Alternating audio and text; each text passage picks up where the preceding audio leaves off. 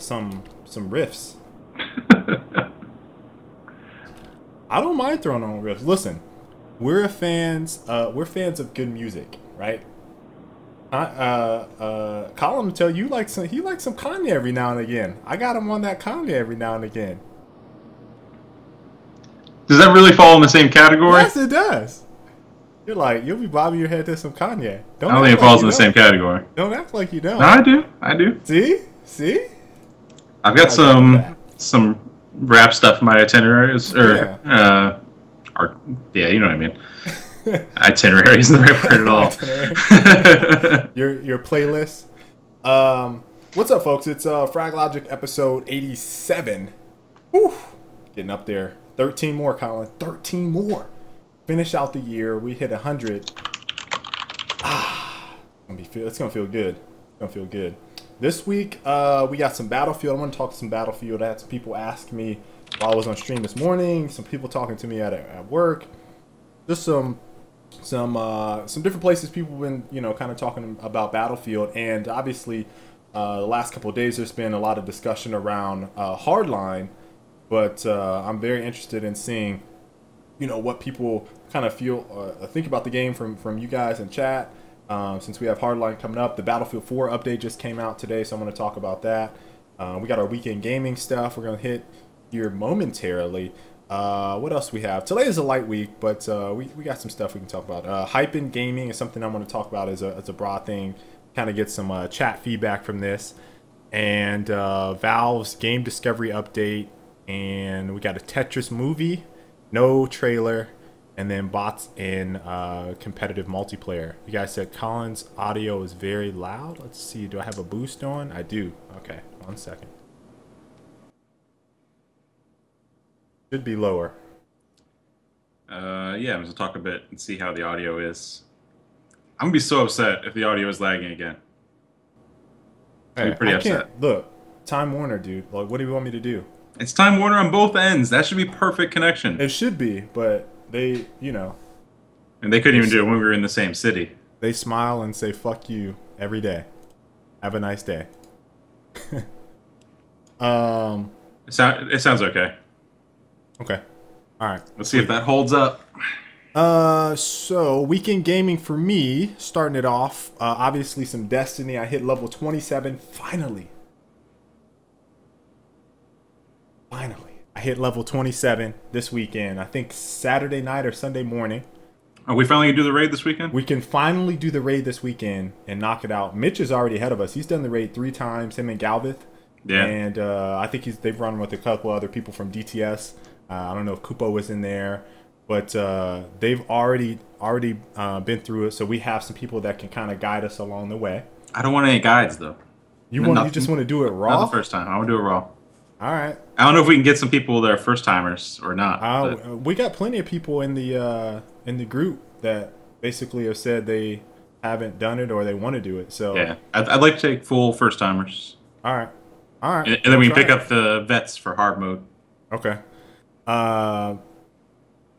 So yeah, we're gonna talk a little bit. I'm gonna talk a little bit about Destiny. I bought Hyrule Warriors on whatever day it released. I bought it. It was the 30th, I think. I think that's right. Yeah. Which not 30th today. Is today. Not today. I don't know what day it came out. It was last week, right? 26th, 28th, something like that. Anyway, I got it the night it released, and I have not played it yet because it's actually a game I want to play with Christy. So is there co-op? Is there co-op like the old Dynasty Warriors? It's local co-op. Yeah. So. Is it like same screen co-op or just split screen? I'm not sure. I haven't even booted up. I downloaded the game, which by the way, it downloaded so slow. It was so slow, Colin. On Wii? On Wii U, it was so slow. It was like horribly slow. Christy seems kind of excited to play it, but she's like in the middle of tests and quizzes and stuff for school, so she's like, we gotta wait. And I'm like, all right. Shadow Mortar also came out today. I actually spoiled it for myself, and I watched a couple streams to determine whether or not I was gonna buy it. Everyone has been saying, Colin, this game is awesome. Every single person. Yeah. So I might just go ahead and Total Biscuits video on it this morning. Seems good. Yeah, I might just go ahead and buy it. regardless of if I thought it was going to be 80 hours versus you're telling me it's 30, 20. And that's it. That's it for me. That's all I did. Destiny, pretty much. I haven't played Destiny the last few days. I need to get back on the grind. Yeah, haven't done my dailies or anything. Although I'd already knocked out all the weekly stuff, and I was getting pretty close to max Vanguard and Crucible marks. So it was kind of like there wasn't a lot left for me for the week. After I turned my motes alike at the strange coin guy, you know, all that stuff. So I was just kind of waiting. I'm kind of waiting to do raid at this point. Right. But I also played some Dota. They had the big patch we talked about last week. Yeah. They've been kind of iterating on it and changing things around. It's pushing games towards being much longer. It's like much longer games with comebacks. Is it disappointing? I think it's just like a work in progress is probably the best. Ultimately, it's going to be in a better place, I think, which is how it's been every time. I think every time they've done these post-TI updates, eventually it's kind of found itself into a better place. And I think something was needed, but it's just like they went super heavy-handed and they're trying to pull back a bit now. Okay. But I won a 3v5 this morning. It was the hypest shit in the history of hype shit. I dropped 34 some kills. It was funny because the two guys on our team were our bot lane. They fed like 10 kills while I was feeding off some crappy players. Realistically, it was a bad situation and they weren't playing well on the other side. So like I had 9 kills in lane phase. The other guy on their team had 9 kills in lane phase. My guys are like, fuck it, I'm out. My teammate sucks. So like both of them bounced. So it was 3v5. And then right afterwards, which is usually when everyone just disconnects, like your whole team would disconnect because there's no elite penalty at that point. Yeah, yeah. So right as it was about to happen, I did a 1v4. And my team was like, fuck it, let's do this. I wish I could just tell the chat. We spent the next 20 to 25 minutes just coming back. And we tore them up. And it was the greatest thing. It was my highest, like, there's a website, Dota Buff, which tracks all your stats. And like they have your records and everything, your personal bests. Yeah. And it was like almost all my personal bests for this game, 3v5. EG Skyless confirmed. EG Skyless. Yeah, so I rocked the Troll Warlord during that game. I became the Troll Warlord. And this is at 6. This is at 6 a.m. in the morning. Since my sleep schedule is jacked up, so I was sitting there playing at 6 a.m. getting hype. Had to tone it back down going to work. So yeah, so I played some Dota. I've also been playing this iOS game called 80 Days. Okay. It's a kind of like choose your own adventure type interactive story. I think they call it interactive fiction. The company that makes it is called Ankle, and they've made a few games like this, but this is like the most game-like story they've done. So it's based on the book Around the World in 80 Days, which is a pretty like big title. I think a lot of people have either read it or heard of it at least. Yeah. So the idea is that like you start off in London and you have 80 days to make a trip all the way around the world and get back to London to fulfill a wager. Okay. And like you're the servant slash assistant butler to rich dude is the premise, and like you're helping guide the trip and make all the decisions. And they have like 100 some cities in the game, so like you literally have like a wide open itinerary, and you just have to match the times and trains and everything. And then when you get to a new city, there's like a story for that city, so it just kind of breaks it down for you. And you can kind of go to the hotel, you can explore the city and kind of like learn the story for the city and how it's set up. And that can like discover things which make you get across the world faster or slower. So like the cool thing is like every single city was different that I've been in, and it's been really cool reading through like the different fiction for each town, as well as just kind of plotting your course. I've actually done 3 run-throughs now. Like on my very first one, I made it around in the 80 days, and then the second one, I kind of took this really long trip all the way through South America, just to see what stuff was down there. Because some of it's like you wouldn't normally go there if you're just trying to speed run across the world. Right. And a lot of the games about exploration and kind of unlocking stuff and changing the way you approach the game. And it's been really cool. I actually am blown away by the game. I think it's $2 or $3 or something, and I've already gotten a good, probably like 15 to 20 hours. Actually, it's been like 10 to 15 hours. Okay. So if you're into that kind of stuff, the game's called 80 Days, and I won't spoil any of the stuff along the way, but it's a good game. Nemo, Frag Logic Hype, what's up? So, Johnson, what's up? Johnson. I see Lethal is just going, he's going to work. going to work on people like he Working normally that chat. does. Yeah. Social butterfly. So Colin, here's a question for you about 80 days. Yeah. What's the strangest city you've been to so far? There's a city that you go to, I think it was in Finland or Sweden, and you get there and it's completely abandoned. So like, there's nothing at all. It's just a city like everyone just up and left. So like the first night you go there, you go into the hotel and you just like leave some money on the counter, but there's no one working. So you just kind of like, whatever, we'll leave some money on the counter and then go to sleep for the night. But then if you stay there for another night, then you have the Explorer option and you can go like, okay, I'm gonna go check out the city town hall. And next to the town hall, there's a light you can see, and then a stairway going underneath. And what they had done is preemptively, because there's a war going on, they said, "Hey, eventually everything's gonna be fucked in all of Europe, so we're going to start building this underground city." And they built out like this really lavish city underground in Finland. So like you go into it, and it's like this is this dark, desolate place that has this one train that leaves every 3 days, and like why is anyone even out here, kind of thing. And then you kind of learn this big city underground. You can talk to some people. So I thought that was pretty cool. And like that's kind of just the general tone is like each city has some motivation behind what they're doing. It's not like really samey or anything. Right. And like you'll go through like the desert and like small towns and everything. You'll have to go on like camel across the desert, which takes fucking forever, and all sorts of bad things can happen because you really don't want to be on camel through the desert. Right.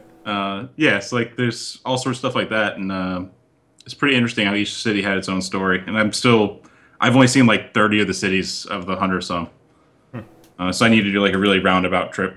I need to go through Africa. I haven't been through Africa at all. I don't want to go through. You got to go to Africa. You might get Ebola. Going through, well, apparently here in Texas, that's a very real possibility. Oh shit. Did you see that? No. Oh, you didn't see? There's a confirmed Ebola case at Dallas.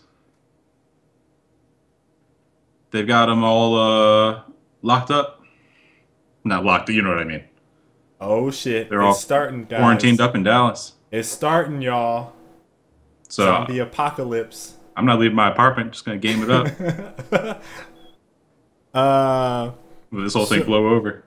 Yeah, so yeah, that was an interesting weekend. I didn't even know about that shit. Somebody in Dallas?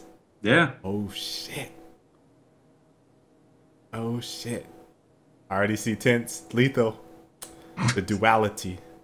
It's like a love-hate relationship.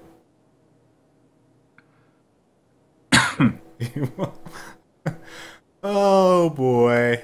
Lethal. Alright, so next up we got I kinda wanna hit this Destiny stuff real quick. But I'll go ahead and hit the elephant in the room. We'll save Destiny here for a second. Battlefield series discussion. Alright, so that's the elephant in the room. What, Destiny? No, Battlefield. No. I'm saying did I You said you'll go ahead and hit the elephant in the room. Oh yeah. Battlefield. I don't think anyone had Battlefield in their mind. Well, they just came out with an update, right? Yeah. Battlefield 4 updated 11 months later,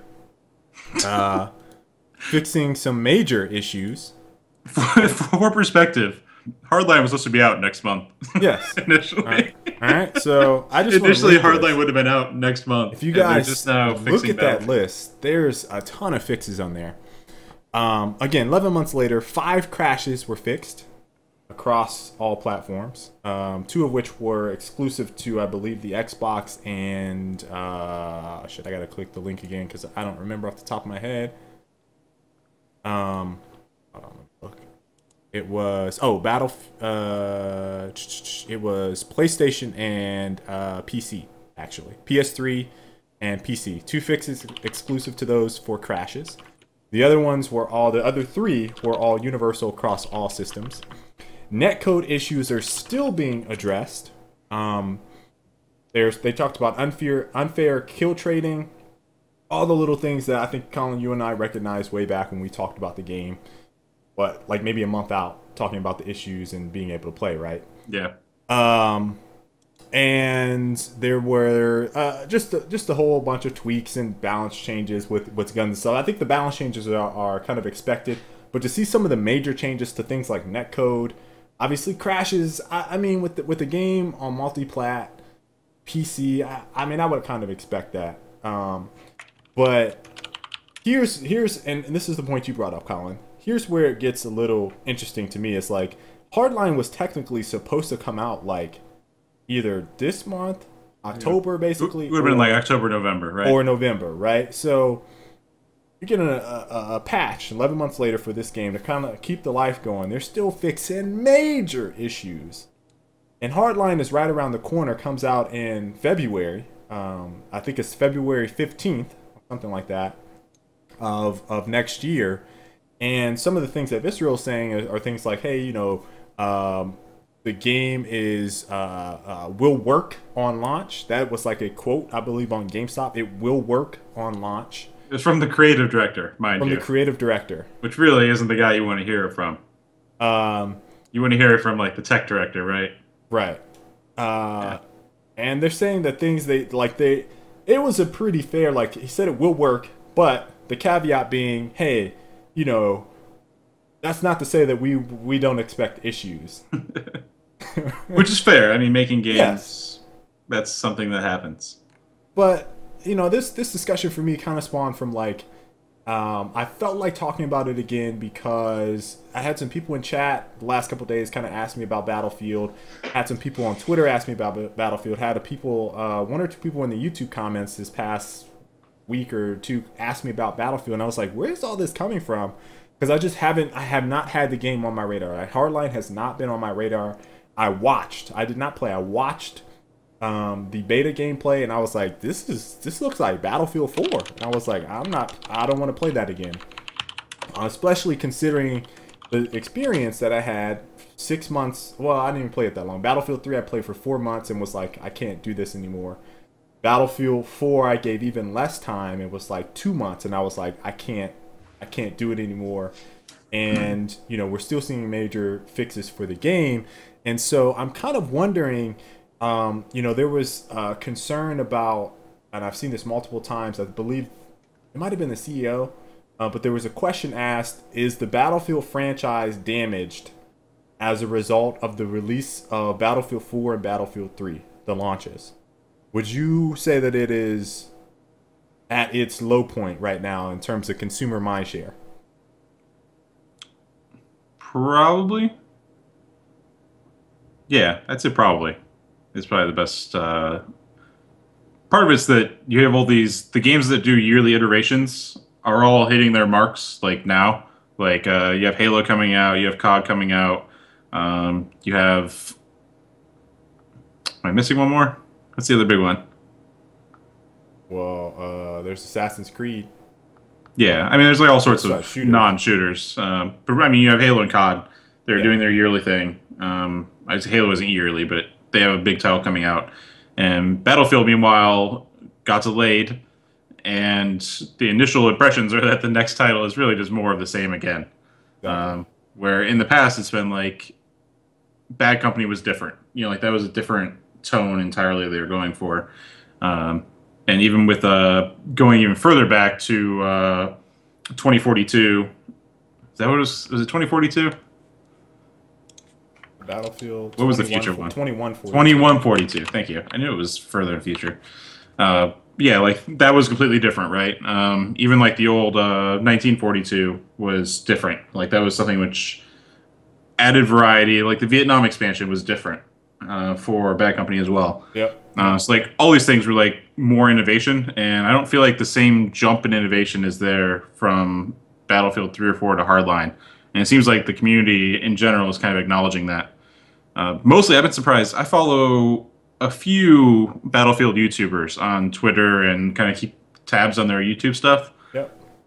A lot of those guys have quit on the game and the franchise entirely. I've seen a few where like it's the same thing we have for Gears, where there's comments like, "Hey man, when are you gonna do some Battlefield videos?" And like every now and then I'll just address it and be like, "Look, I don't like the game anymore. Like it drives me insane that everything's broken." Yeah. And then people are like, "But the patch just came out." He's like, "I really don't care. Like I might go back and play when Hardline comes out, but that's it. Like I don't have any interest in playing Battlefield right now." And like this is like 3 or 4 people that all share the exact same sentiment. And these are people that realistically would be making more money putting Battlefield videos up probably, but they're turned off from the game because of all the issues, and And I think also EA's response to things initially. that's an interesting. I mean, and to be fair, like EA seems like they're turning a new foot, but I still feel like they're kind of sugarcoating the issue to say, look, if you're going to be blunt and honest, like to say that you don't think the Battlefield franchise is damaged, sure, sales are gonna be the dictator, they're ultimately the dictator there on whether or not the brand is damaged. But I don't feel like Hardline is going to push the numbers like Battlefield 4 did, or Battlefield 3 for that matter. I don't think it's necessarily even close. Yeah, but to your point, I mean, like in my mind, Battlefield went from a game that I was pre-ordering 6 months. I pre-ordered Battlefield 4 6 months before the game came out. Whenever you could first do it, something like 4 or 6 months, something like that. Battlefield 3, I did the same way, and I got burned twice on it. And I'm like, man, I love this game, but it's like I can't deal with that anymore. So even if the event that I would play the game, it would be long afterwards, probably at a discounted rate, or in a circumstance where I would maybe rent it or something like that just to see. And you hit the nail right on the head. It's like, not only is this like the whatever iteration of the game, right? And it's hard to continue to innovate on that, but the last two haven't been up to par for me to be like, hey, there's all these other games out. I would rather sink some time into those games rather than going back to something that's going to be very familiar, one, possibly not work, two, and I would say three, probably lacking, I think, long term for community. It could be potentially, right? Especially for Hardline. Yeah. So, you know, I'm kind of wondering if my sentiment is the same as others. I know there's some diehard Battlefield fans, just like you mentioned. Like, you get people like, hey, but the patch just came out. Hey, are you going to do this Battlefield update? Hey, are you going to do this? And I always wondered, like, what type of people, like, what type of gamer is that specific gamer? It's the same way with Gears. Like, what type of gamer is the person that is still playing Gears day in, day out, day in, day out, day in, day out, not looking at any other or playing any other game that is coming out, like AAA major title game that could possibly be more fun to them, but they haven't given it a chance. Like, how many of those people are out there, and why aren't they converting? Like, what is keeping them there, especially for a game that has, for all intents and purposes, been broken for months. Yeah. Months. I'm at a loss for that. Now, Hardline, we're going to get to. I want to talk specifically about Hardline. There's a lot of discussion, I'd say, these last couple months trying to. I'd say not even a couple months. The last couple weeks, really, trying to get more information about the game. This past week, they talked about obviously Hardline being a functioning, working title on launch. From their creative director. They talked about their new game mode, which I'm going to pull up right here. I got the gameplay video. Try. Slow this. The new game mode is called Hotwire. And Colin, if you remember, we played a game called Tactical Intervention. That we did. It was perhaps some of the funnest, in a bad way, gameplay that we probably ever experienced as collectively as a team. But for anyone that doesn't know, Tactical Intervention had the VIP in the back of the seat just sitting there, calm as hell, like as everything's blowing up around him. But basically, you get into a car, you chase people, you have these car chases, and Hotwire is essentially the same thing, but it's much prettier, and I imagine the gameplay is going to be much tighter. And it's actually, considering how much fun I had with Tactical Intervention, it might be a gameplay, like a game mode that I would kind of play. I would be very interested to see the reaction to the game mode from other people before I actually, again, sat down and tried to play the game. But I'm going to go ahead and, let's see, get this up here. You guys can watch. Move this. And we're going to go ahead and play it. And I have the sound off. So you guys are just seeing visual of the game. There's the little hot rod. Again, cops versus robbers for anyone that does not know this. And I'm imagining here that the I don't know, maybe you've stolen something. Who knows? I want to know where it throws you in. I don't know. Any kind of police chase that has missile launchers. It looks really over the top. And from my perspective, like, I feel like there's no damage being done to the decal, so it must be like on God mode, right? Probably. Except for the cop cars, because he just missed and blew his buddy up, killed his officers. Now, don't get me wrong, this legitimately looks fun. It doesn't look like Battlefield at all. But it doesn't. Yeah, it doesn't look like Battlefield. It looks fun. But I'm wondering, like, how long would the fun last? Like, we played Tactical Intervention. Well, mind you, that was a bad game. For 2 weeks? Maybe? Yeah, I don't know. It's pretty short. Alright, so Colin, here's the I put the video for the for one of our Tactical Intervention videos in chat.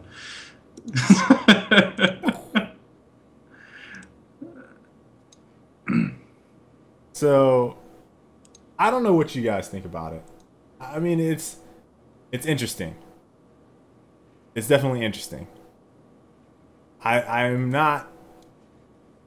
I don't know. Let me just say I don't know.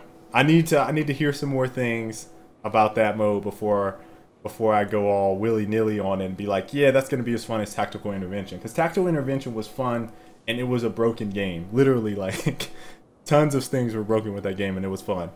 So, that video aside, I'm kind of wondering, like, what else there could be. And Visceral, not too long ago, there's an article on GameSpot that I caught this from. I think this was yesterday. How is Battlefield... No, it was today. How is Battlefield Hardline different than Battlefield? And I'll go ahead and link that in chat. Sorry for you folks on YouTube that get to miss all these things. But they said there's brand new modes, right? We saw Hotwire. The TV-style story campaign. And a focus on esports. Now, Colin, here's where I got... Quit trying to make esports happen, Battlefield. It's not going to happen. What? Colin... We're trying to make it happen. It is not going to happen. Do you know of all the things that have been said about this game? Your esports community so many times. Do you know of all the things that they've said? That little itty bit, the focus on esports, made me more pissed off than anything they've said in the last like 4 fucking years. Do you want to know why? For those of you guys that don't know, there have been multiple attempts from EA and DICE to say, we're going to focus on esports this year. We're going to have $1 million tournament. We're going to have a $1.6 million tournament. We're going to have a $1.8 million tournament. It's going to be on 2 consoles. It's going to be 2 point whatever million dollars, 3 point whatever million dollars. We're going to have these $1 million tournaments. They did not hold one fucking $1 million tournament. They didn't hold one fucking tournament. They have not had a big tournament in Battlefield since fucking Modern Combat, which was like in 2004. And every year, they fucking say the same shit about esports. Every fucking year. Every time. Every single time. You guys don't know how mad that makes me. You guys do not know how mad that makes me because we have spent time, energy, focus on several games because they were like, we're going to focus on esports this year. Every fucking year.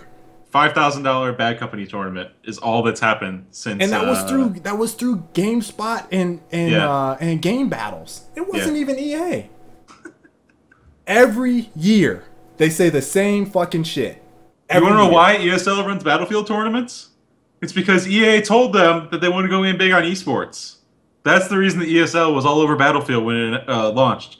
Because it sounded like EA was actually going to go for Battlefield esports, but it hasn't happened. They haven't actually put the money to it. Not only that, not only has it not happened, but the game doesn't even function enough for it to happen in the first place. Yeah, which has always been the issue. Back in like Battlefield 2 days, there was a big competitive community for Battlefield. on the PC. Obviously, they had the console tournament for Modern Combat, but there's a bigger community on PC playing Battlefield competitively. But they didn't have any spectator tools, right? Like, there was no way for them to really run tournaments and actually have a competent spectator system.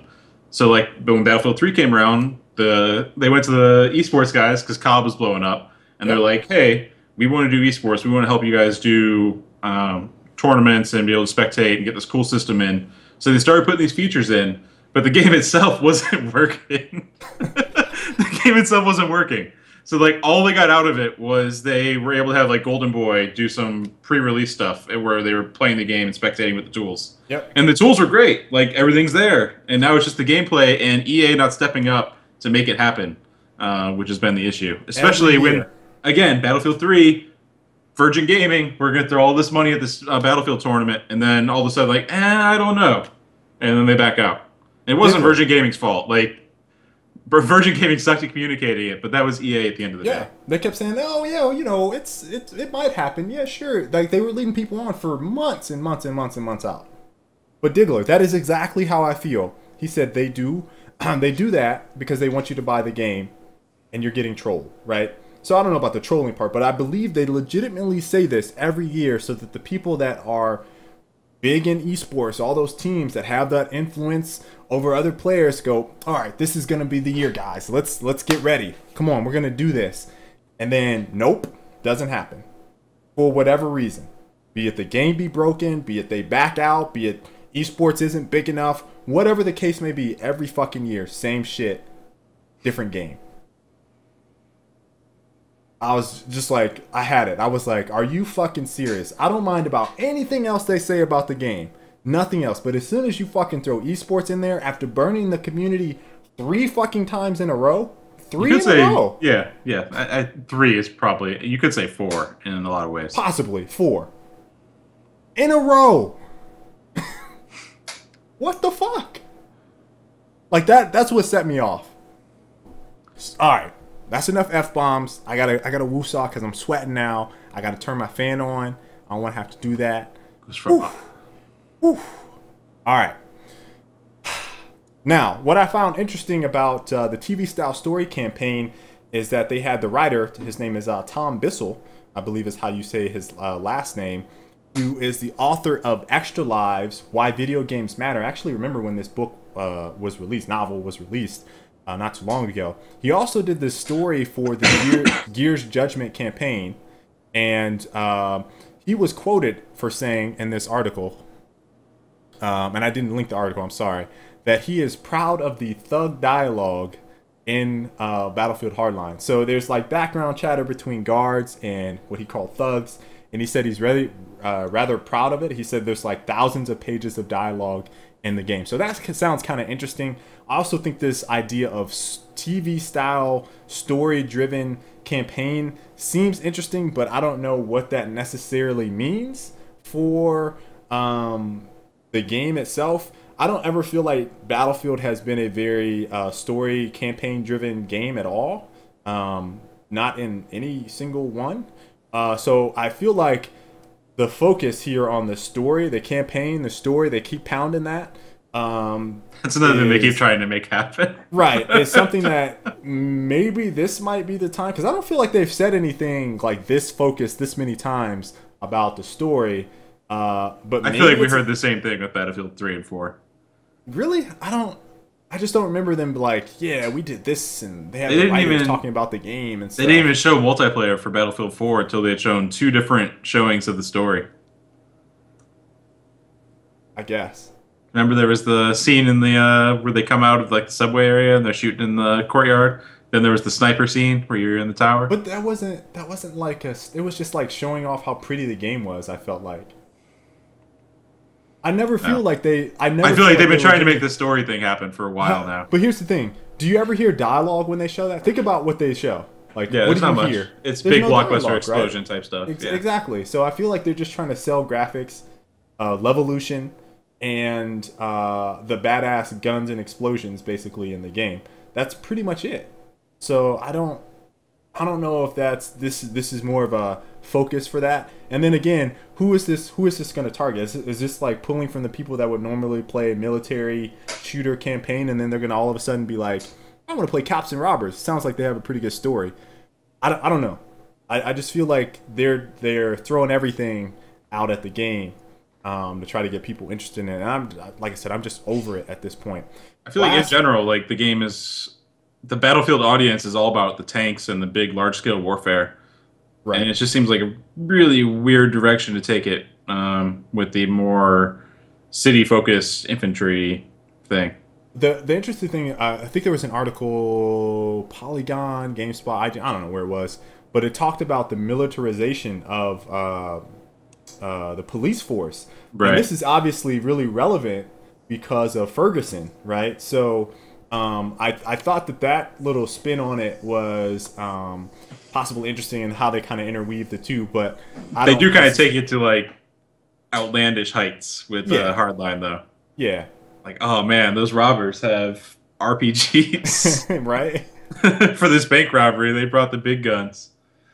So, last thing I want to mention, and I've kind of been reading the chat about what you guys feel about it, but last thing I want to mention is that again, the game is coming out February 2015 launch. This is just a side note. I feel like personally, for any time that I can remember in the past, February 2015 has some of the biggest titles I have seen in a very, very long time. For February. For February of any year that I can remember previous. There's The Witcher, there's Evolve, Bloodborne, The Order, Hardline, and I'm going to throw Dying Light in there because it's January 27th, which can basically roll into February. So, look, I don't know. Obviously, I think there's not a big crossover there. But if you're vying for people's wallets, like February is kind of stacked, right? Like, and I don't know if they're coming strong enough, like Colin said, and I said earlier. I don't know if the sales are going to be there even with the February release. There's not a lot of overlap with that crowd, though. Like, there's no shooter there. Evolve, maybe, not really. Evolve, though. I think Evolve pulls from some. I think The Order pulls from some. After that, The Order or Bloodborne, no, not really. Bloodborne, Witcher, no. Dying Light, no. So I don't know, man. I don't know. Personally, I'm more excited for the new Rainbow than I am Hardline in terms of my military shooter fix. I would look. I saw some gameplay, and was it called Siege? Siege, yeah. Siege looked interesting. I just feel like that's a game that I need a demo of, and because I didn't like how the gun gameplay looked. I think we talked about it that week. I didn't like how it looked. It didn't look strong. I've never really liked the guns in Rainbow, but it still seems more interesting to me. Yeah. So that's it. That's my little Battlefield tirade. Again, this got set off because I saw that tagline: brand new modes, TV style story campaign, focus on esports. The last bit really killed me. Let me reiterate. 3 times, maybe 4. Burned. Burned. Wasting our time. Carrington coming back and playing for nothing. All right, Destiny. All of us playing. We had to grind out to get weapons in that game. Yeah. Just to be ready for a tournament. 6 months after the game, after we were like, all right, we gave up on Battlefield. 6 months later, they're like, whatever they $1.6 million tournament on PS3. $1.6 million tournament on Xbox 360. We're like, oh shit, we might be able to play both. No. So Destiny. Again, I mentioned I'm level 27 in the raid. I need to bring this up because I thought it was just absolutely hilarious. If you guys aren't aware, there was a video that was made called the Interactive Cave Shooting Simulator. It's actually not just a video. It's a video. Oh, I'm sorry. It's a game. It's an actual game that came out. In quotes. Actual game. So, Interactive Cave Shooting Simulator. It's a Unity game, and that's all you do. And you level up.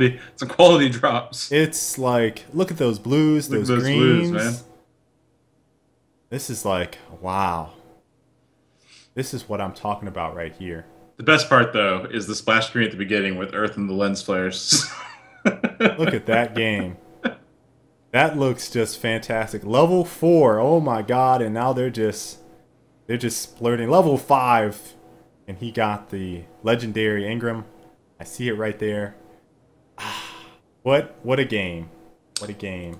Yeah, before we get into the hype topic, I've seen a few articles and like various posts and stuff of people kind of defending the loot system in Destiny with the caveat that, oh, you guys are doing it wrong. You don't understand how the game works. You're not supposed to get engram drops and try and get random drops. You're supposed to get the guaranteed stuff at the city. Like that's what the game is about. Is you kind of build up your stuff. You get your marks. Yep. You go purchase the stuff in the city, and like that's kind of the explanation. Is like, no, you guys are just doing it wrong. Sitting in the cave isn't efficient in the first place. You're better off just buying the thing from the city, since that's really what Bungie wanted you to do. And the general premise of these people is that they're arguing that the Destiny system is fine and everyone's just doing it wrong. And it's been driving me crazy reading that all week, because that is the worst system in any MMO, is the ones where it's just a grind to get the items. Like where it's just a guaranteed, like if you do this 2,000 times, you'll get an item. Like that is the most boring and dull method of progression that you can possibly have in an MMO. And for that to be the core system isn't a sign that it's working and that you can get progression. It's a sign that they failed miserably, that is the best way to get gear and the only way to get gear. So that's just something that's been itching at me all week, is just reading that over and over and over. People saying, no, you're just doing it wrong. You're supposed to get the guaranteed stuff from the city. That's what you're supposed to be doing. Just get your marks, go buy your gear. You don't have to do engram stuff. You don't have to.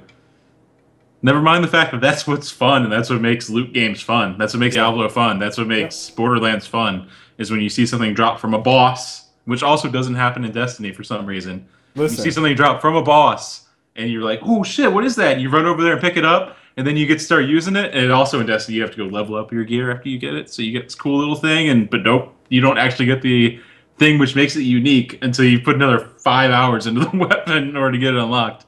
Again, like there is no excuse for it. There's no excuse for it.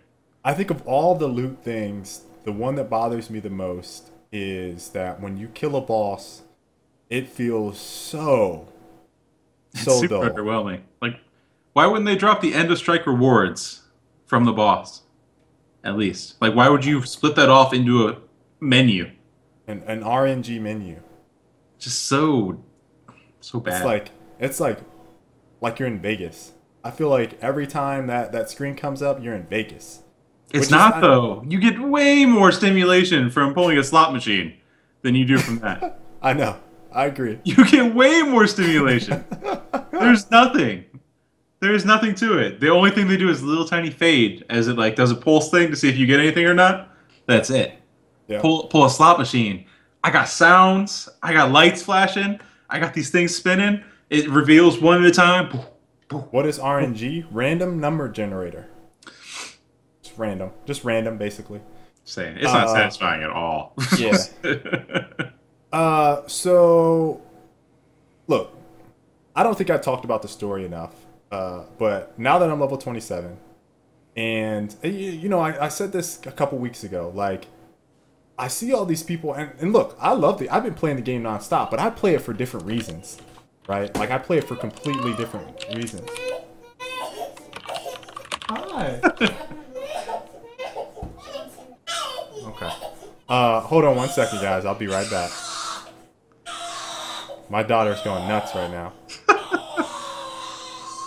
I'll be right back with my discussion on Destiny.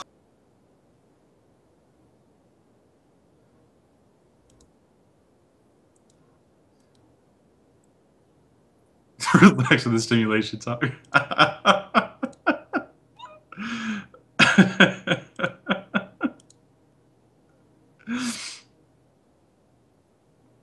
I don't want to derail everything by going through the topic list while he's going. So if you guys have any general thoughts in chat, feel free. Yeah, the Angry Joe review I actually liked a lot for Destiny. Does Caleb play Destiny a lot because he doesn't have a lot to play right now?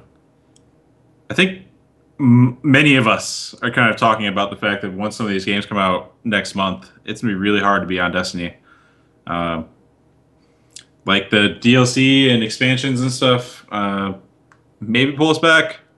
Updates and events, like I want to play they announced the Temple of Osiris thing, which was you use like a mode of light and then you play through the arena and you lose 3 times and you're out kind of thing. That sounds really compelling to me. I want to try that, but like beyond that, I don't know.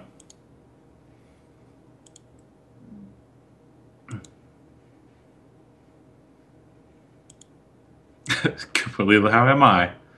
I'm doing all right. How are all of you?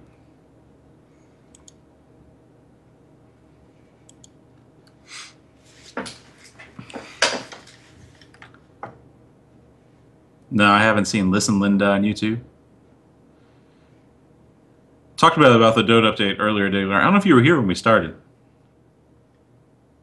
Maybe not paying attention. I think it's all right. I think ultimately everything's going to work out. Right now they have to work out some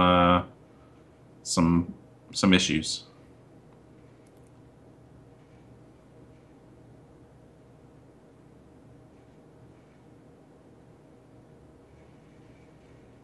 Shadow Mortar's been getting 9s, but Destiny's getting nothing but 6s and 5s. I understand it's disappointing, but at least 7 or 8. Numbers are all relative, right? I think that's end of the day. Like Destiny gets judged against MMOs, which I feel like do a better job considerably, and it also gets judged against multiplayer shooters and co-op shooters, which also kind of do more polished stuff. Where Shadow Mortar gets compared to Arkham and Assassin's Creed, right? So I think that's a big reason behind the ratings for both games.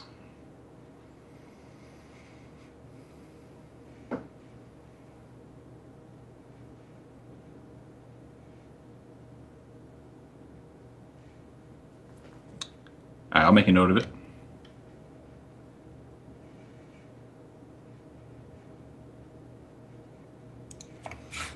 Listen.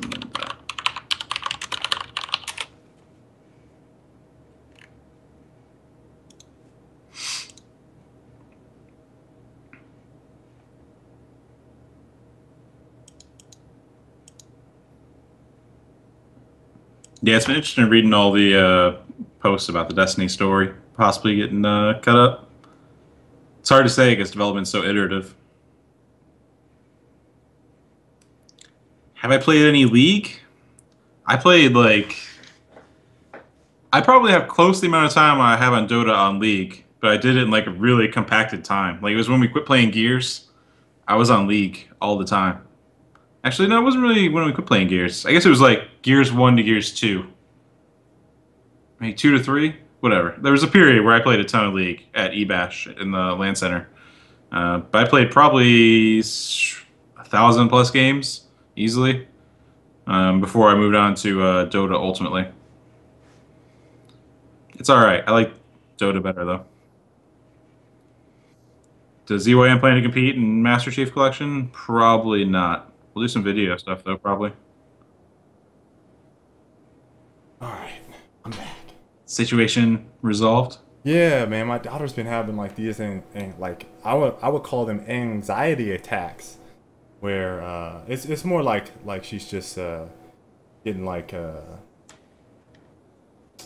do you call it? Separation from me. So she's like going nuts. So like yesterday, before I came home from work, Christy called me like, "Hey, are you on your way back home?" And I'm like, "Yeah, I'm actually like 5 minutes away." And I could hear her like crying in the background, just like going nuts. And she only gets like this every once in a while, but she's like, "Dad, dad, dad, dad, dad, dad, dad," and just comes running over to me. And it's like crying hysterically. But she just woke up from a nap, so she might have been scared. Like, where's Dad? Because I was sitting with her before she went to sleep. So that's my little girl. But yeah, she was nuts right now. She's just hysterical. So, I don't know where you left off. If you, I didn't touch anything. Okay, Just been chatting with the people. Chatting with folks. All right. So sorry about that, guys. Sorry, folks on YouTube. Interruption, family stuff. Anyway, so story. And I was saying, Colin, like, you know, I think my hype. I made a hype video, right? Kind of crazy, kind of a little exaggerated, over the top, but I'm legitimately hyped for PvP, right? Like that was the next PvP game I was going to into, other than Titanfall, right? There's not been a game that I've been like, can't wait to play this PvP, other than Destiny. So, and I got really hyped after I saw that I had a teleport, because I was like, dude, I'm gonna be Goku in the air. I'm gonna be just like going nuts. It's normal when the father works all day. All right, relaxing. All right, sweet. Just want to know that I'm not the only one. But I was like, I'm gonna be Goku in the air, or Vegeta throwing fireballs at people, blinking all around, teleporting like a madman. So I was like, oh, I started thinking about the shit I could do in the game, and so I'm like, man, this is gonna be crazy. And I'm enacting like how the vision that I had in my head for the game for multiplayer is exactly what I experienced. And the vision that I had for PvE is damn near, Colin, it's damn near exactly the shit that we said from day one. Yeah. It's especially post beta. Like it was really obvious around beta. It was really obvious. But people were still in denial. Right. It was, we said lack of content, right? Like was that not apparent? Lack of content was like super apparent. And I guess like people like trying to be like, no, to us, like, no, you guys, no. Then people come out with the game and it's like they're severely disappointed because what they've seen so far is not better than what they've played previously. So we made the comparison to what Borderlands, PSO, Diablo, all these other games that have done it before and done it better. You throw it in there. What we saw from the beta was not better than any of those games. So we're like, listen, we've played this before. These games do it better. How can you not see this? Like, have you not played? And to be fair, I remember some of the people like in the chat or whatever, like, I haven't played played Diablo. Okay, that's fine. You're going to find out for yourself. Then go play Borderlands. Go play Borderlands pre-sequel with a couple other buddies and tell me how much more enjoyable that's going to be from a PvE standpoint. I think you're going to enjoy the shit out of that game. So for us, it was like, I see all these ratings and people like hyping up this, oh, this is going to be the second coming. I'm going to be playing this shit forever. And now people are like, I don't know if I want to play the DLC. The story is whack. When's Halo coming out? Shit, I'm on PlayStation. I guess this is the only game I'm playing for a little while. I mean, these are all reactions that I think we fucking called day one. Day one. So, you know, when we talk about the gamer expectation and this hype around the game, I also want to kind of get into the content for this game as well with that DLC content leak that just came out the other day.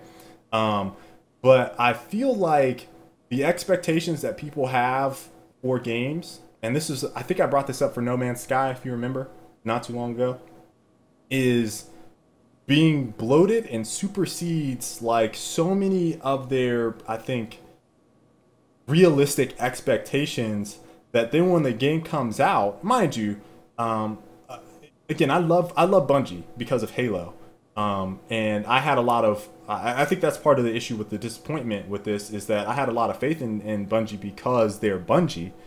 But you look at the game, like mechanically, it's like spot on. Like there's, other than maybe AI and PvE, I mean, it's like, it's spot on.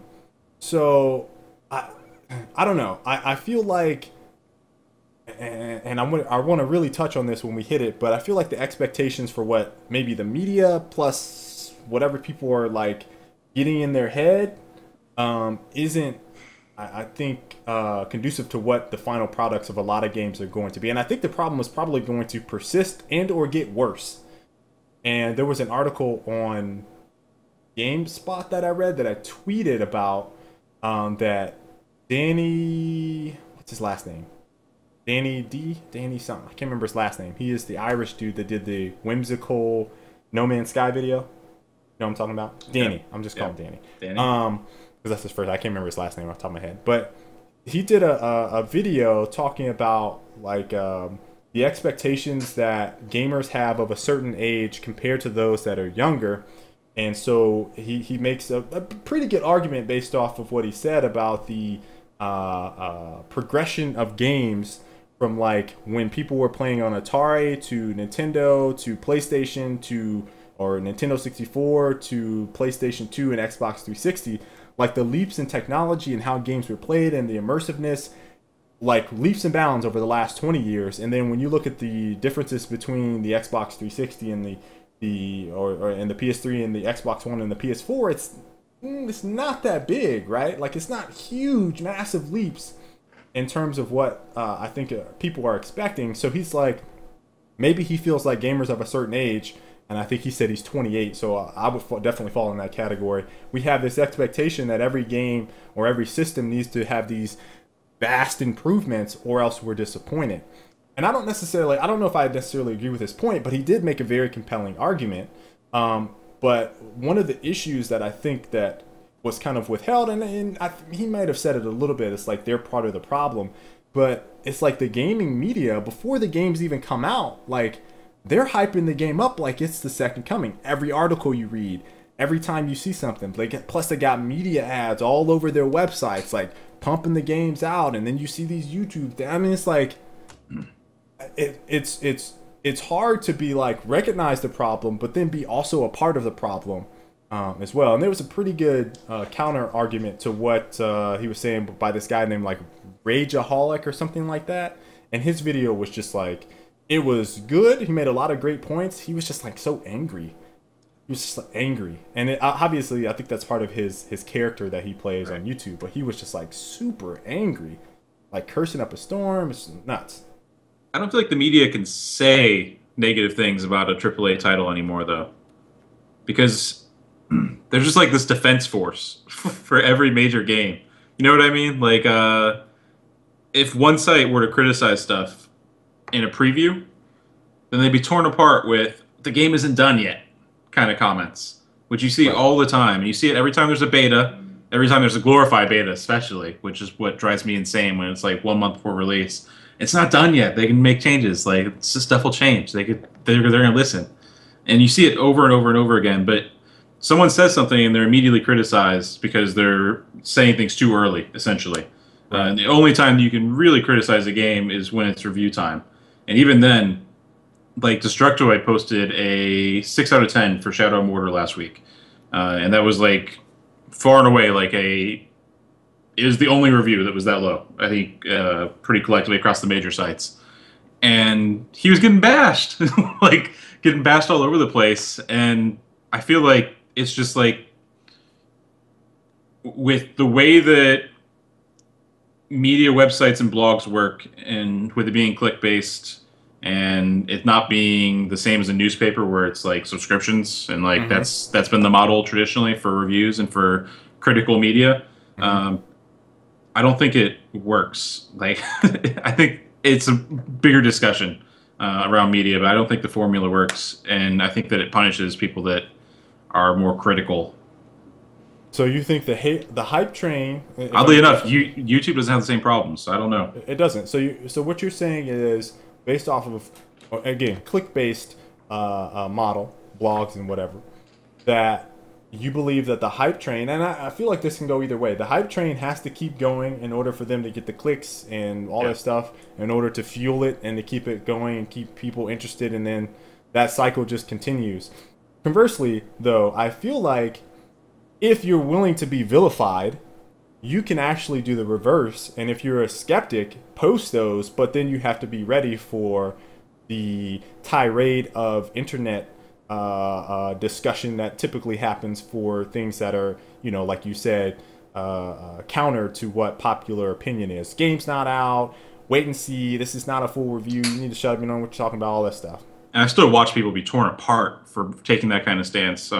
Like Jim Sterling is one who, like, every time he posted stuff on Destructoid that was like super negative or critical, like he would get torn apart in the comments. Right. And eventually, like, I think it was a big reason why he kind of like distanced himself from that and just started doing the video stuff. And like I said, for some reason, YouTube reviews are generally way more frank and critical. And I feel like it's more because the community built there is around the personality, the person, versus the website. Right. Where if I go to Destructoid, I'm not looking for reviews from Nick Chester every time. You know, like to me, I don't even read the person that wrote it 90% of the time. I'd say the vast majority of people don't connect with the person that wrote it. I would agree. I would agree. And at the end of the day, it's the website doing the review and not the person. So you don't really have like this one kind of focus or one kind of view being communicated across all the reviews and content on the website, which again has its benefits. But also, as far as a fan base and being able to build a community that's able to acknowledge the fact that that person is being critical because that's like what they do and like that's the approach they take, and that they're going to be critical at times. Right. Like Total Biscuit, Angry Joe are good examples of YouTubers that are able to be critical and be successful because their community knows to expect that from them. And as a matter of fact, a lot of them respect them for that. And that's a big reason that those two, respectively, have grown really big for the review game on YouTube. So I don't think that works on websites as much. I feel like it's a huge factor for the hype train effect, where I don't think you can criticize games as well on a blog. Yeah, I would agree. I mean, I think you can't have a discussion. You know what I mean? Like, I think I would generally agree. Now, here's an interesting thing. Like, all right, so we saw PewDiePie disable his comments. Do you think it is beneficial for? I don't know. Actually, I don't know if it works the same because the media is consumed differently because it's click-based again. But if they were to disable comments, right, on blogs, do you think it would work? They lose the money. I feel like they just lose money. Yeah.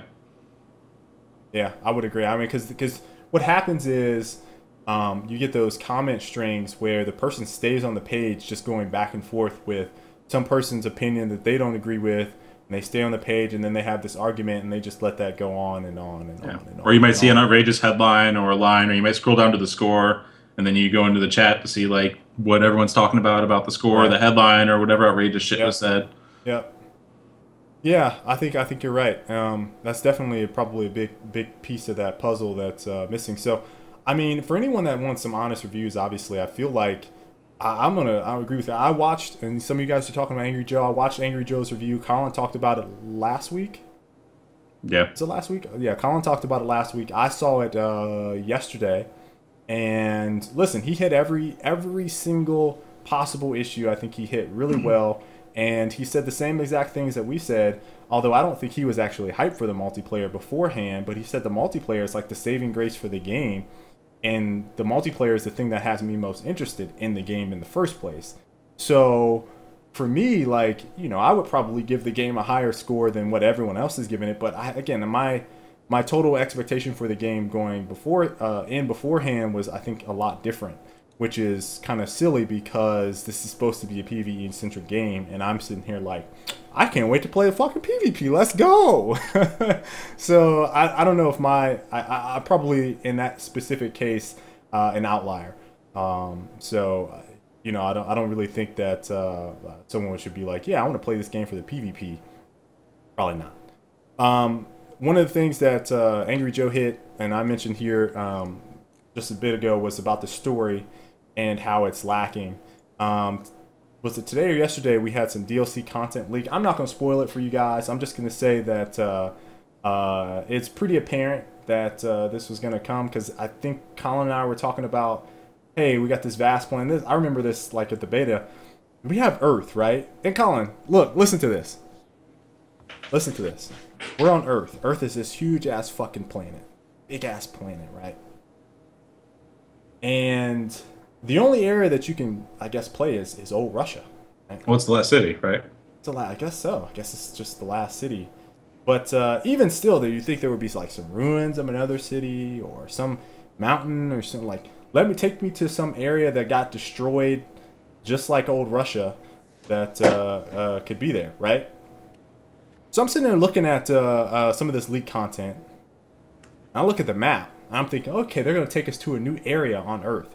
Do you realize it is the same area? It is still old Russia. Like, you don't even go to a new area, so that means... it just opens a door. Yes, that means when you spawn in, it opens a door to a new area to probably fulfill a mission that is very similar to the mission that you already completed during the game. And several of them are already populated with enemies, and you can glitch through the walls and fight the enemies already.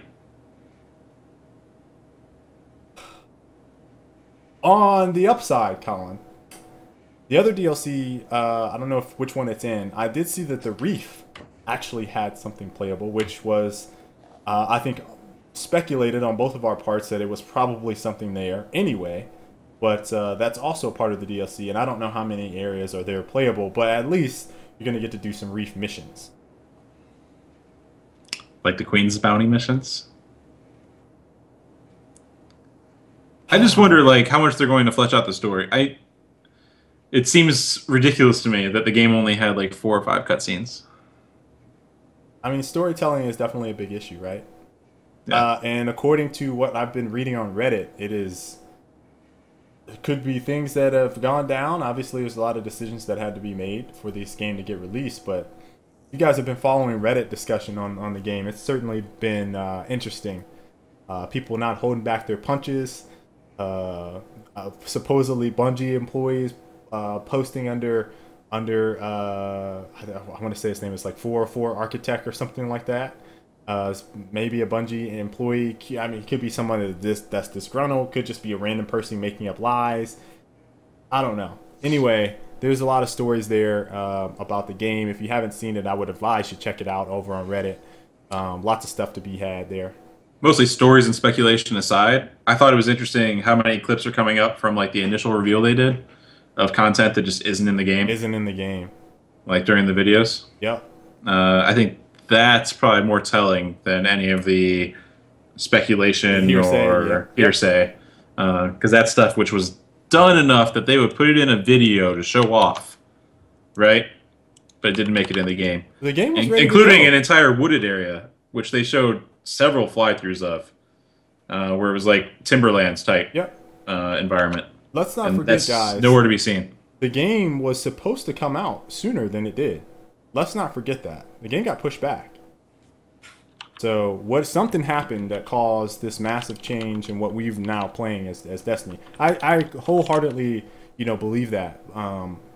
Knowing how game development is at this point, games undergo massive changes. Sometimes what you start with isn't what you finish with. Sometimes what you finish with may go back to what you started with, or may turn into something completely different. I've seen it all. I've been a part of it all, and It doesn't matter what studio you're at. I think it happens everywhere. So definitely interesting.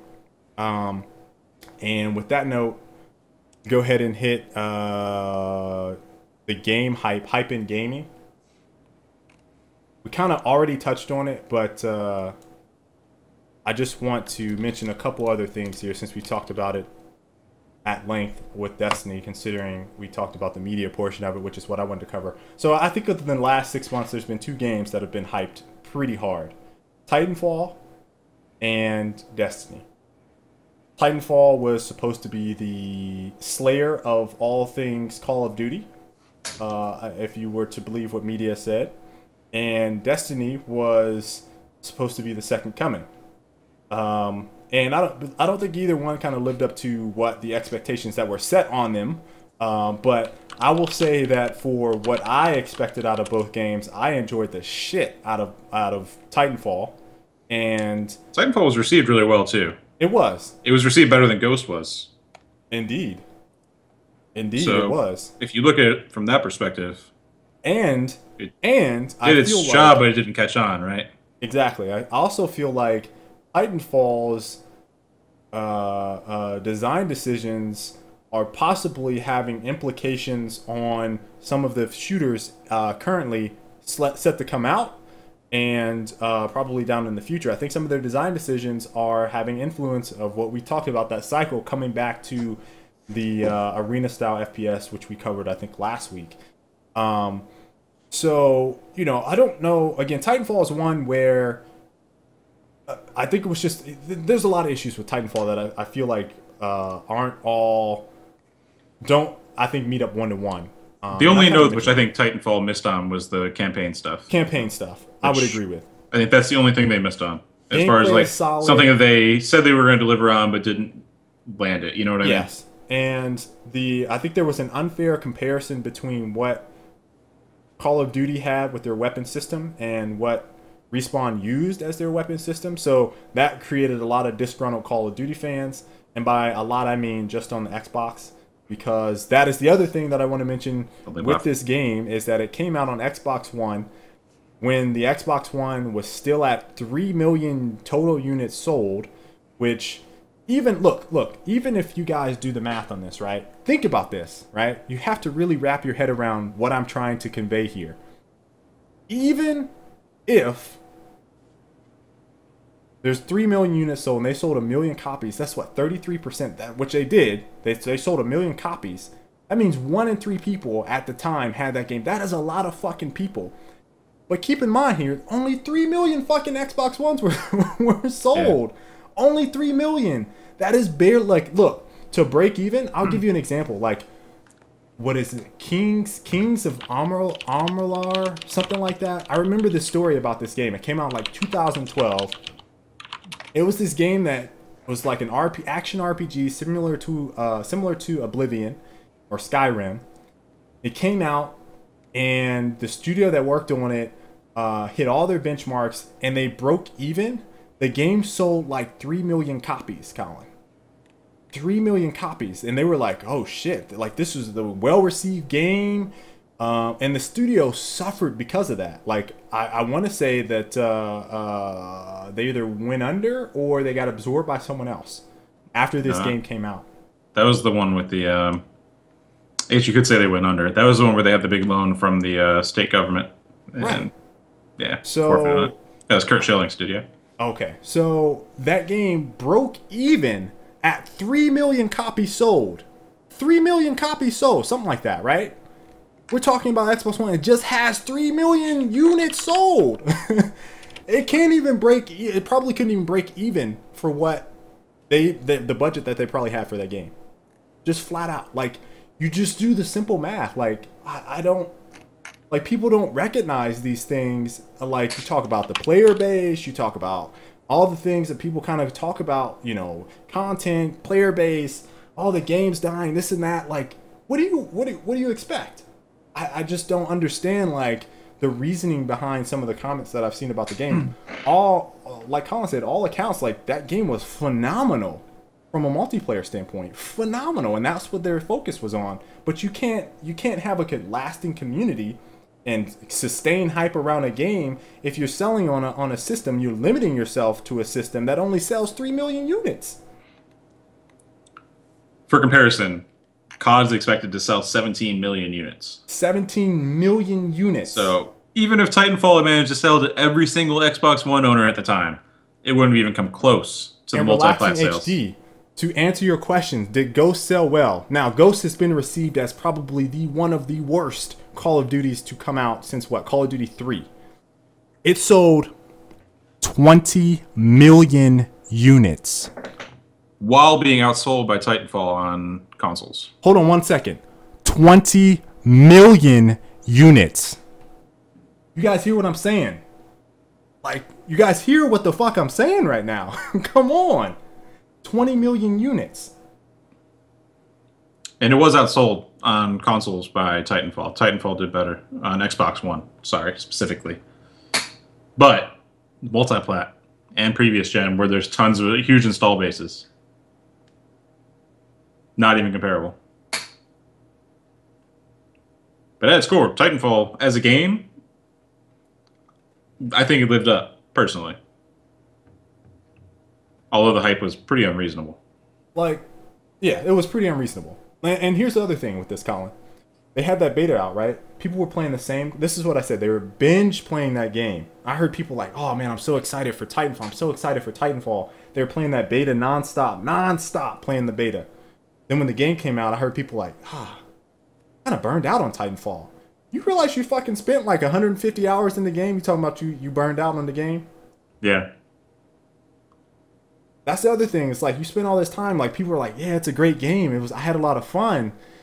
I don't know. I'm just tired of it. Like, you played the beta. Like, that's the other portion of it. It's like people are binge playing these games and like, what? That's the other thing about Destiny. And this is where I wanted to wrap these two up. Like, people are really eating away at Destiny, just like ragging on them nonstop, right? These motherfuckers are still playing the game. Every person that I've said, Angry Joe included, like, hey, listen, I hate you. Bungie and Destiny, I hate your PvE, but I'm still playing. I've seen this on Twitter. I hate this game, but I'm still playing. I feel like people say the same shit about Call of Duty, right? Like, I'm so tired of this game, I'm so sick of it. Every game's the same, but... Every game's the same, but you know what? We're going to sell 20 million units. I'm going to buy this, and my buddy's going to buy it. I'm going to tell his buddy to buy it. I'm going to tell his buddy to buy it, and his buddy bought it, and we're going to sell 20 million units. Where's the fucking logic? Let me just be straight. I didn't buy Ghosts. I bought Black Ops 2, and I bought Black Ops. I didn't buy Modern Warfare 3. I didn't buy Ghosts because I know what's up with IW. Now, Advanced Warfare has been the only this is the only one that has piqued my interest because, again, the things that I'm interested in a shooter seems like they're coming full circle. So I was like, I might actually play this game. But let me reiterate, when we talk about hype in gaming, I'm not necessarily even hyped for the game. I'm looking forward to playing an aspect of the gameplay mechanic that has been lost, right? Like, I'm not like, oh my god, this game is just gonna be so awesome. And relative to what I've already known about the Call of Duty franchise, so I know what to expect. So my expectations, I think, are in line. But two, there's really, at this point in time, like, everything is reserved. Like, I'm gonna be pretty even keel, except for No Man's Sky, which I'm gonna hype the shit up out of that game because it's gonna be a game changer. No, but seriously, I actually don't want No Man's Sky to get hyped up, which is, I talked about the GameSpot article. I feel like the more, it's a double-edged sword. The more people talk about the game, the bigger the expectations are. People are going to be talking about, oh man, I thought you could like build planets in No Man's Sky. Oh, I thought you could like build cities and planets and fly from planet to planet and colonize each planet and then blow the planet up and then get married and then turn it into Minecraft and shit. Like, we're just gonna hear ridiculous thoughts about No Man's Sky. Kale, they're just not done making the game yet. Listen, I know, right? Just wait. They'll get it in eventually. I just like, look, I'm trying to help y'all out. Like, y'all got to keep y'all's hype in. No Man's Sky is a 10-year project for them, Kale. 10 years. There's gonna be a lot of stuff coming down the line. It's just not gonna be at the beginning, but eventually it's gonna be there. Eventually it'll be there. Oh. Eventually they'll get all that stuff in because it's a 10-year commitment for them.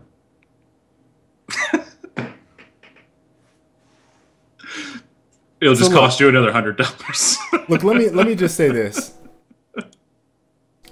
There's only been one studio. Oh, and mind you, listen to this other stat. As of right now, Call of Duty pre-order rate for Advanced Warfare is half of what it was for Ghosts. Half of what it was for Ghosts. So possibly, maybe people are either getting burned out on Call of Duty, maybe the hype is dwindling, or Activision focused all their attention on Destiny, and this month we'll start seeing the big marketing blitz for Call of Duty Advanced Warfare, which is what I think is going to happen. I think that's the likely scenario. So we'll probably see that pre-order rate. Pre-order culture dying down a bit. Yeah, that's true. That's true. That could be the issue. Although Destiny was supposed to be the most pre-order game of ever. all time. Yeah. Okay, whatever that means. The only game that I feel like has probably consistently held its own with expectations and probably, I think, based on the reputation, has tried to continually create an experience that everyone can rally behind is Grand Theft Auto. And the sales don't lie for that game, right? Like, consistently, they're banging it out and getting bigger. At this point, that is the only one that I'm like, well, and I think that because of Rockstar's reputation, if there were to be a Red Dead Redemption 2, that would probably be another game that would be pretty damn good. But I don't know what type of, like, I don't feel like there was a big, like, this is going to be the second coming from Grand Theft Auto. Like, I think, again, like Call of Duty, you knew what you were going to get yourself into, and so the game is just getting bigger, right?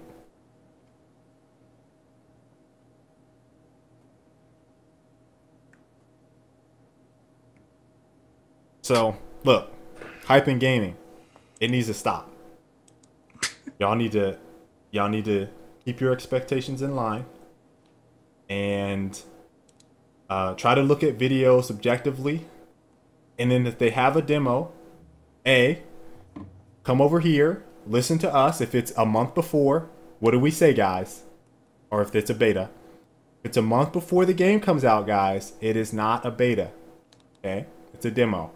So that means whatever you're playing is more than likely, I would say, Colin, if you had to throw a percentage. Not even more than likely. I can't think of one example where a game has changed from during a 2-month span. I'd say even 2 months out.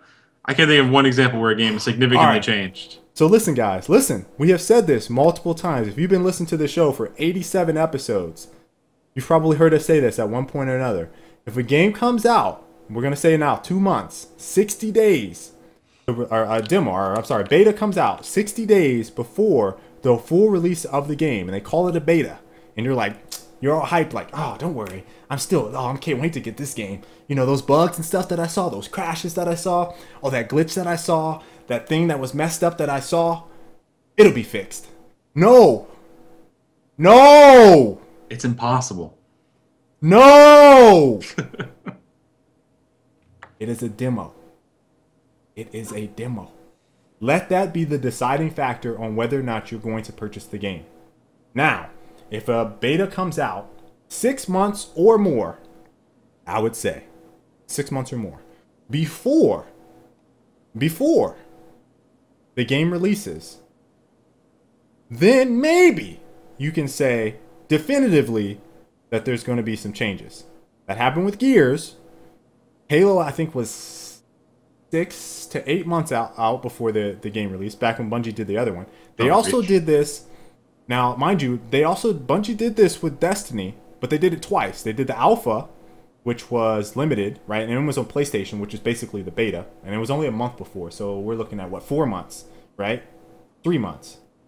3 months. Because there's June, July was our beta. And then September was the release.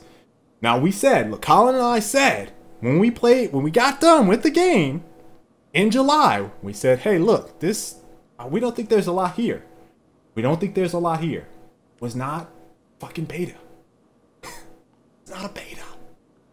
It was in the back end sense. It was. I mean, they were checking server infrastructure, server infrastructure, stress tests for that stuff. But when we're talking about gameplay changes, right? So here's the thing with infrastructure. Usually, typically, unless it's like Battlefield, there's not going to be this huge rewrite in code for the netcode. You're going to turn on more servers, or you're going to turn off more servers. That's it.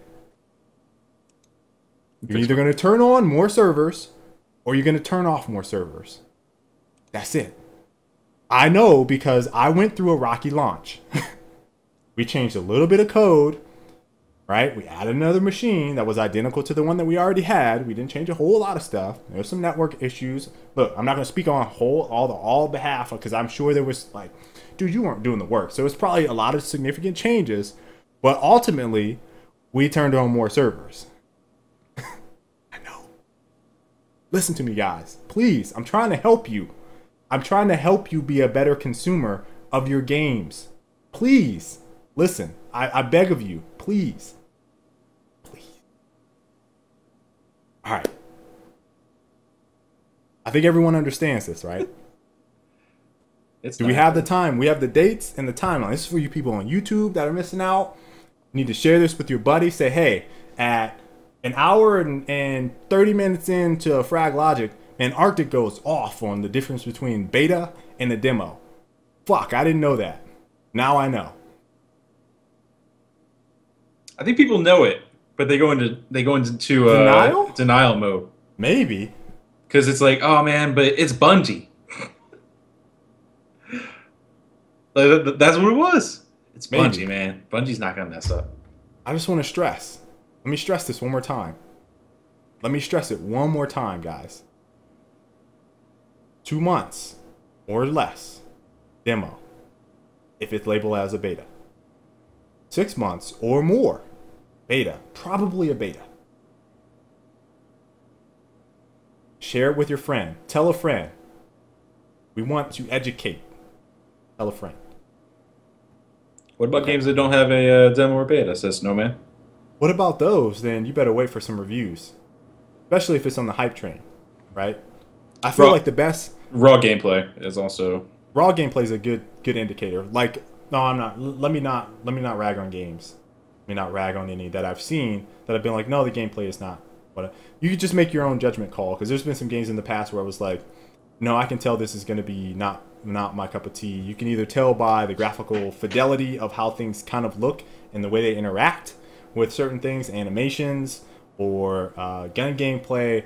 I think, especially in shooters at this point, I would say that 99% of the time in a shooter, I can tell whether or not I'm going to enjoy the gun gameplay. 5 months and 29 days? I'll allow I don't know, Colin, do you think is there a gray area? Yeah, I'd say it's like 5 to 7. Okay. 5 to 7. Well, I think we're clear up on that point. All right, last couple things. We hit some Q&A. Since I missed like 10 minutes of the show. Stepping out. Any questions you guys have, let us know right now. Couple things I want to mention. Colin, Valve's game discovery update is supposedly working. Who says that? Developers?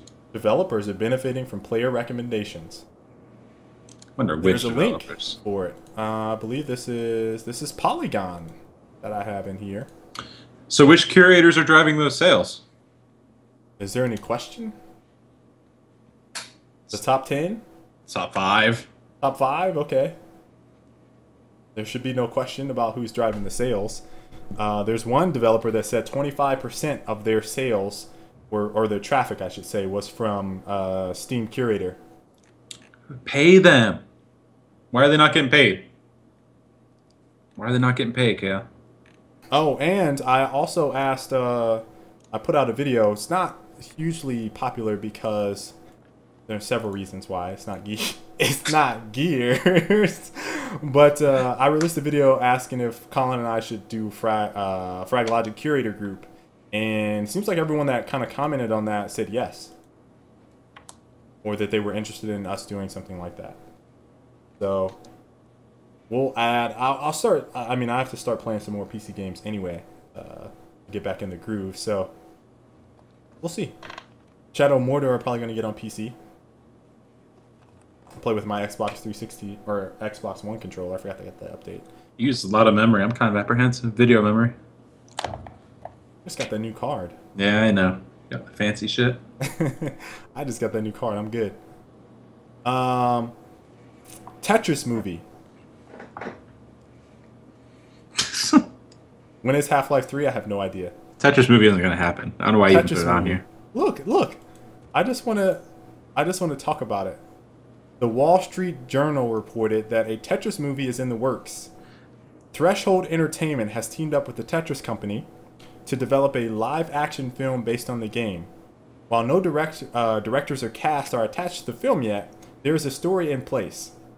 It's a very big, epic sci-fi movie, Threshold CEO Larry Kasanoff tells Speakeasy exclusively. This isn't a movie with a bunch of lines running around the page. We're not giving feel to the geometric shapes. It's not going to see the light of day. Let me just say this. Kasanoff's best known for adapting the Mortal Kombat games to the big screen. It's not going to happen. So, look, if Tetris were to come out with a kids movie made by Pixar, which they're not even there. Still wouldn't happen. I'm just saying. Look, they're blocks, Kale. They're blocks. What do you mean? Legos are blocks. Legos are characters. There's character blocks. Have you ever seen a Tetris block that's shaped like a human?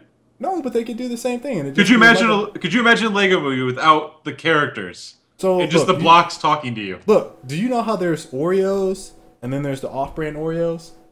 Tetris blocks characters would be the off-brand Oreos. It's not even the same. It is the same. It's not even the same.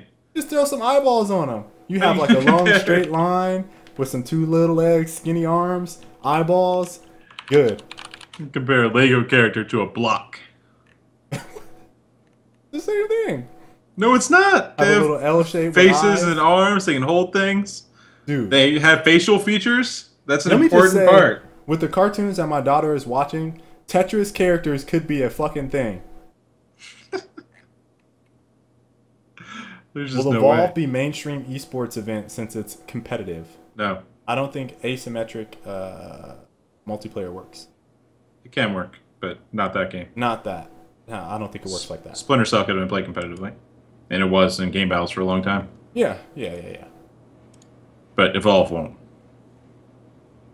It'll be fun to watch. I think that'll be a good game. A game that can be streamed well. Maybe. At the end of the day, let me say this: the community typically dictates whether or not a game is esport worthy. So if the community rallies behind the game and they start doing tournaments and stuff, sure, it can happen. What do you guys think about Dragon Age Inquisition? They've been showing a lot of gameplay and character customization. Dumbfounded. I don't remember if I was gonna. I remember talking about Dragon Age, but dude, there's just so many games to keep track of this year. It's like hard for me to be like, yep, I want to get into it. Looks really cool to me, but I have had so much trouble getting into that franchise, so I don't know. Guns Down asks, what do you guys think about Destiny? We just spent an hour talking about it. Yeah, we talked about it an hour, and last week we talked about it as well, Guns Down. And the week before. And the week before we talked about it. So, short version, just for you. PvE, we're kind of neutral on.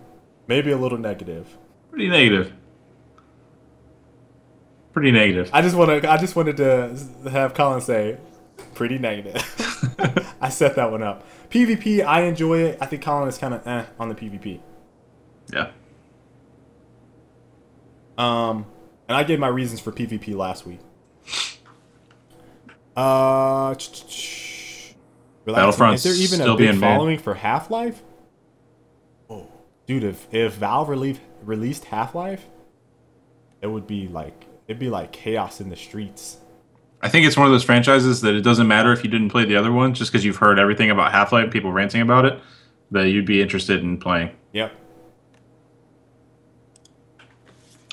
The Sky Captain's clan is full on Xbox, unfortunately, so you can't get the tag. I really wish they didn't have a 100-person limit, which is absurd for a clan. But yeah, there's no real great way for us to handle that currently. Also, there's no reason to, because there's no clans in game outside of the tag. Right. Major Black 89 asks, also, what happened to Battlefront 3? Nothing. It's in development by DICE. DICE, yeah. I also have in here bots and competitive multiplayer. I think I also have that as the title. So, fortunately, we're limited on time this week. But next week, what are your just a quick like? We'll talk about it next week. But I did a video talking about bots and multiplayer specifically for Gears, saying, hey, you know, I feel like it obviously I think there's a lot of room for improvement, but I don't think AI is ever going to be the equivalent of a human being. Not in our lifetime. I don't think so. I could be wrong, but I just don't see that in games. What do you think about bots and multiplayer? Does it have a place? Sure. I think it's good for teaching new people how to play games and be able to try out new stuff. I don't like it in matchmaking. Okay, we'll talk about it more in depth next week. It's a short little bit. Taken 3. Colin, did you see the trailer? No, I haven't. Oh, I would play it, but I have to change the frame rate. So it's another series. Yeah, it looks better than Taken 2. It's the same movie. No, it's not. They're all three are the same movie. Oh, it's not. It's the same movie, Cal. It's different, and it has Forrest Whitaker in it. It doesn't matter. It's the same But movie. It does matter. Is he a sidekick or is he a bad guy? He's a good guy, but he's technically a bad guy because he's trying to stop Liam. So ultimately, I think. Look, let me just tell you how I think the story's gonna play out. All right. If you've seen the trailer, I'm sorry if this is a spoiler to you, but the trailer's out there, so it's not like I only know what I saw from the trailer. Dude's wife dies. He gets murdered, or she gets murdered. Liam gets framed for his wife's murder. And then Forrest Whitaker is playing like either, I think he might be the detective or whatever, or a CIA agent or FBI agent that's after him. So he is a good guy, but he's chasing Liam, trying to turn him. He's like, yeah, you know, need to turn yourself in. What do you think is going to happen? What do you think is going to happen? So ultimately, I think that at the end, it's gonna be the same cliche where Forrest Whitaker confronts Liam. He figures out that he was really framed, right? And then he has an option to either turn him in or let him go free, and he lets him go free. That's what I think so. It's the same fucking movie. It's not the same movie. They're all the same movie. And He's John Wick by is everybody now. And John Wick is pretty much the same movie as well. John Wick is gonna be awesome. It's gonna be awesome. I'm more excited for John Wick than Taken 3. I agree. Because Keanu knows Kung Windows Fu. 13 with Call of Duty 27. What do you mean? They're going from 10 to 20. It's going from Windows 10 to Windows 20. I'm just waiting for them to slip into Roman numerals at some point. XX. just mix it up. GTA 5 next gen, anyone? Yes. I'm pre-ordering Windows 13. Mr. Monk, when is this going to be on YouTube? It'll be on YouTube right after we end the show. Not right after we end the show. I take that back. I have to upload it there, do a little bit of cleaning up, and it'll take a little bit. It probably won't go live until like 1 a.m. Is it really worth it to buy remastered games? We have already bought the game, so why get it again? Ooh. That's like a hard one to answer. I think that's almost worthy of its own topic, Colin. Depends. I mean, it's fan service in the end. You're trying to appeal to people that really like the game, or people who haven't played it before at all, and they want to play like an updated version because their friends have talked about it. Right. So I think it's one of those where, like, if you really love the game, then you might be interested in the remaster. If you kind of like the game, probably not. If you haven't played it, then a remaster is like the ideal time to hop on and play. Let me just say that Master Chief Collection looks amazing. Yeah, that's not even... It plays pretty well, too. That's like beyond a remaster, really. Yeah. Like, Halo 2 looked like unbelievable when I played it at PAX. Looks good. By the way, guys, Hello Games is searching for freelance people for modeling and concept. Halo Games, yes. Not even I'm aware. I saw that. I saw they tweeted. Draw some planets.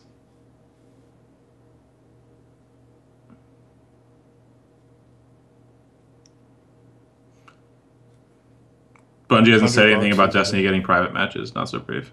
Nope. And I mentioned it in my latest gameplay breakdown, but honestly, I don't really want private match in Destiny. Multiplayer is the best. Listen, multiplayer doesn't matter. Like, even if there's matter. private matches, like, why would you play it?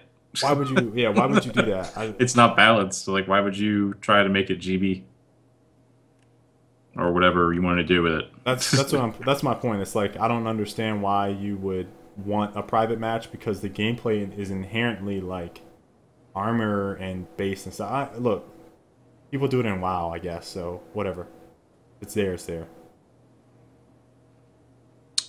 Yeah, I'm still picking up COD.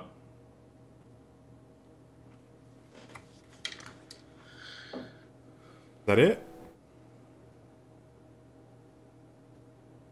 I think we're good. Hour 43. Long show. But I was on my rant. I was in my rant status. Couldn't be helped. I saw that shit, Colin. Just thinking about it makes me mad. Esports.